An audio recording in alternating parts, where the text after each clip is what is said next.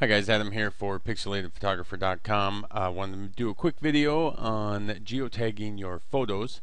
We know that if you take a photo with your iPhone or something like that, GPS is built into your iPhone, so the coordinates get embedded into the photo. It's kind of a handy little thing to have. But with a DSLR, it's a little bit harder unless you have some really expensive accessories. It's not automatically done. I came across a few blog posts and some videos that kind of showed how you can do this using an app on your phone and the new map module here in Lightroom 4. So I thought I'd try it out tonight. I've never actually done this, so me and the boy went out, walked around the neighborhood, took a bunch of pictures. I wanted to get a good sampling from different locations, so I kind of forced myself to take pictures. So here's one of a squirrel in the street. That's not all that exciting. Here's a bird flying in the air. Here's a turtle in the pond, but you get the idea. Basically, the app that I have is called Geotag Photos Pro, and I saw several of them in the App Store, so I'm sure you can find any of them that would do this, as well as Android or Windows 7, Windows mobile phones, things like that that have this. But basically what it does is it creates a GPS track log of your path that you walked, and you can export that, and using the time stamp on the GPS track log and the time stamp placed on your photos in your camera, it matches them up and assigns the GPS coordinates to it. So it's kind of neat. Thought I'd try it out, so we'll see what happens here. I've already imported all my photos, edited them, sorted through them, and that we're just going to go right to the map module here. I'm going to click right down here and go to load track log. And this is the file that I downloaded from the website that the app I have it exported to there, and then I could go download it.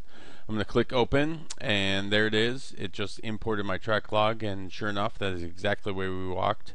There's a few little deviations here, some bumps out and about. We stayed out right on this road and then walked around the park here.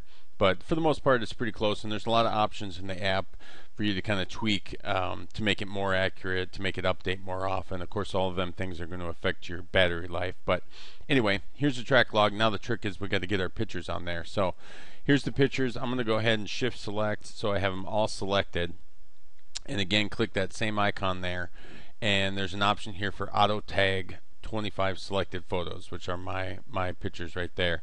If I click on that, boom, it just loaded them all up in there, and there's little tags. If I click on them, it shows you the GPS position for the various ones that I took. There's a little lizard. Here's one of a duck sign and a flower. These were actually within, I would say, 20 feet of each other, this sign and that flower, so it is pretty accurate. That one of the boy and the guy, the lawn guy taking care of the lawn, that was exactly where I took it. So seemed to work just fine. I know there's some options in here. You can turn it off if you're worried about privacy and stuff. There's some new options in the export that would remove this GPS data. There's also some options to autofill this information over here as far as your city, state, things like that. You can go in and turn that on. It'll actually connect to the internet, and based on the GPS location, download some of the more useful real world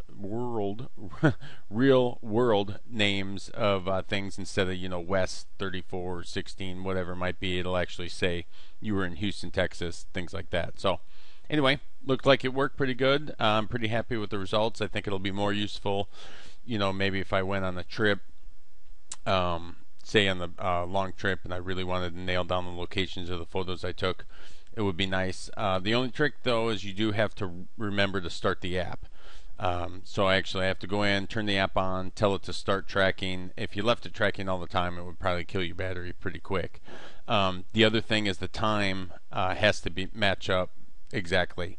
Obviously, if the time was off, then your GPS coordinates wouldn't match up with the track here, so you wouldn't get the correct positioning. But the app actually reminded me to double check the time, make sure they were the same. And I also noticed in here, if you did say you were in a different time zone, you can come back and adjust the time zone offset. So if I was in, say, Europe for a week vacation, I could come back home and adjust that. So a lot of cool little features. Just geotagged my photos. Pretty easy to do. App only cost me $3 versus I believe Canon's add-on GPS thing is somewhere in the neighborhood of 800. So I'm happy. Good stuff. We'll see you later.